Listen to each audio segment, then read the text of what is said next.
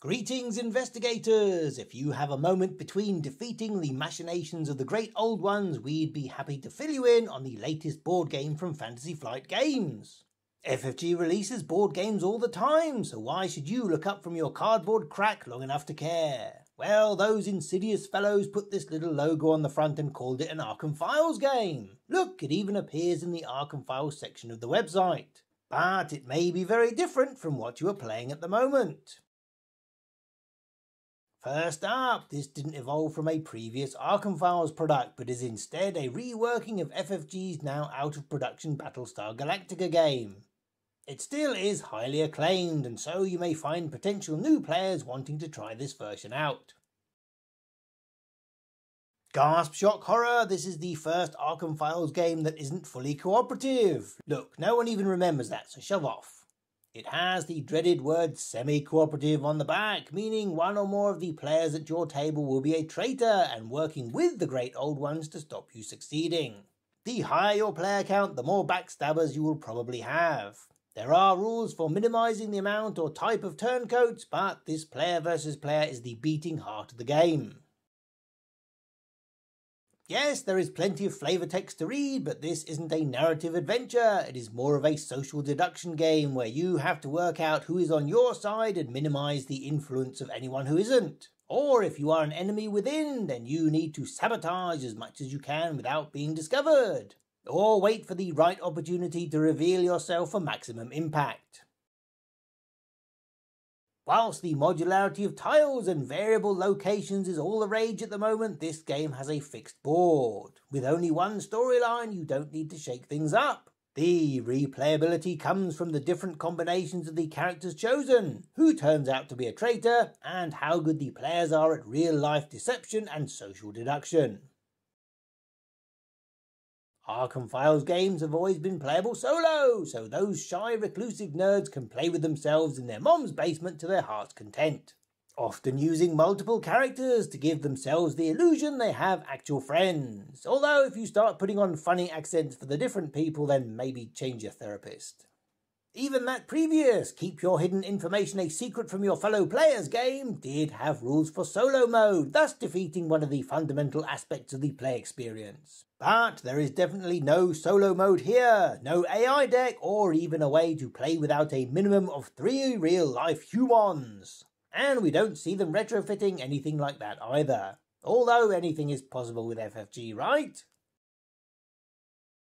This certainly has the longest playtime for a single game out of the box. Yes, we have all experienced time dragging as we wait for our turn to come round in an 8-player Eldritch Horror.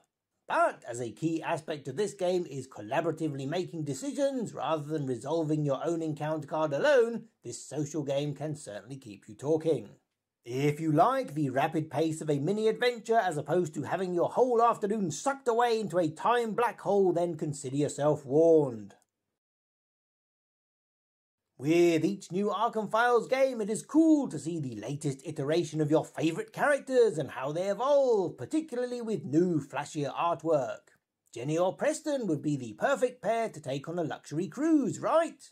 Wrong! There are 10 brand new, never-seen-before characters whose connection to the existing pool is certainly tenuous at best. And to make them even less compatible, this game is set more than a decade prior to your regular Arkham Files timeline.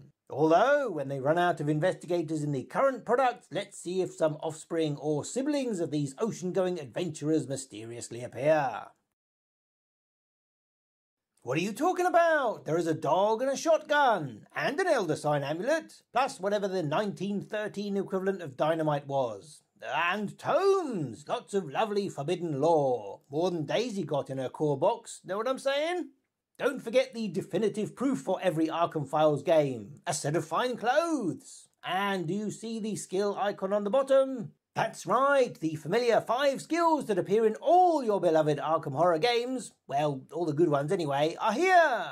Although you don't use them to roll dice, just draw skill cards, which you pool with the other players to solve a crisis. Whoops, sorry, no time, gotta move along. As we all know, the Arkham Files is a universe best kept flat. The monsters, the locations, and preferably the investigators have no business occupying more than 2 dimensions. Heck, even standing them upright is considered by many to be a form of heresy, or an opportunity for add-on sales. But this game comes with miniatures, a whole 3rd dimension of cosmic horror with spiky bits just begging to be trodden on. Big ones, slightly less big ones, and small ones, lots of small ones. No need to panic, as their thematic green coloration means you won't feel obligated to paint them. And no need to feel guilty that some child labourer in a sweatshop was forced to paint them for you. As an Arkham veteran, you will be familiar with rolling lots of dice, or drawing weird-shaped symbols, or rolling dice with weird-shaped symbols. But the joy or headache of mixing and maximising your hand slots and footwear slots to accumulate escalating static bonuses whilst not gone is certainly minimised. Roll the single 8-sided die. If the result is 4 or more, you win! There is no evasion, there is no engaging, plus definitely no becoming delayed. And if a deep one attacks you, roll the single 8-sided die. If the result is 6 or more, you go straight to sickbay. Do not pass go, do not draw your usual 5 cards. But no one gets eliminated and chooses a new character. And no one risks losing their balls, or any other items they accumulated. It's all very Eurogame.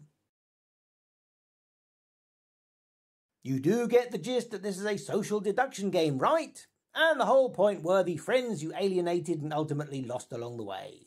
Yes, we get the fact that the only reason you buy these games is so you can pay way more than its value for unique, mastercrafted, gold-plated accessories. That's obviously a given. But look, remember how Final Hour only had health tokens and no one ever gave that game a bad review? It's not like anyone made a definitive list of the mechanics every Arkham Files game must have based on an exhausting social media survey, is it? You'd have to be crazy to do that. Only joking. This game does indeed have sanity, so you can splurge on those gilded brain tokens after all. In fact, we found one of the best sentences we have ever read in a rulebook, which we definitely want to see on a t-shirt from the new Arkham Horror merch store. Now, where did we see that sanity? No. Ah, right, the heartfelt tragedy of mental illness is now a handy dial for your convenience. You get one abstracted group meter for the whole ship, along with food, fuel and passengers. Talk about depersonalization. That's right, no more clues and doom either. Think of all the third-party token manufacturers that won't be able to feed their tiny Tims this Christmas. Arkham Files games have so much art that it fills 2 hardback books. It is fantastic to see just which game will be the one to debut the new commissions. And holy moly, this game must be the first to feature entirely new art everywhere, from the characters to the locations to the items. We scoured as much of Innsmouth as we could and we didn't see anything recycled. It's amazing! No, why would you ask? Who doesn't like dressing up as a waitress in the daytime and becoming a 1,000-year-old sorceress to fight cultists on the mean streets of Arkham at night? There is an entire role dedicated to spellcasting, where you get given a magic book and 2 free spells every turn, which are all the old classics that you know and love, and maybe some weird nonsense. Well, yes, providing they can access lore cards. These are 2 spells. Look, this one says Shriveling On. In fact, most of them say Shriveling On. Okay, it's just another abstraction. Alright, it's a fair cop. As an Arkham board gamer, you will be used to drawing bland-looking cards, reading flavour text and then chucking them away without a thought, while the cards that stay in play all look super pretty. If you come from the card game background, you will be used to the cards you draw, read and chuck away all having pretty pictures on, as well as the cards that stay in play. We were initially freaked out when the preview appeared, but from actually owning the game it doesn't make that much difference, as you should be staring at the poker faces of your fellow players, looking for tells, rather than staring at the cards in your hand. Plus, where would you put a picture on a card with this much text on it? Or this much? So, in summary, this is a social deduction game first, and a tangentially connected Arkham Horror Files universe product second. If you are looking to recreate more of the same Lovecraftian narrative, then just buy another expansion for your existing game. If you want to step away from your existing accumulate as many bonuses to make the numbers as large as possible experience, maybe with a different playgroup, then definitely look into this. Maybe by checking out some more of our videos about this game. Thanks for watching everyone, and we will see you next time.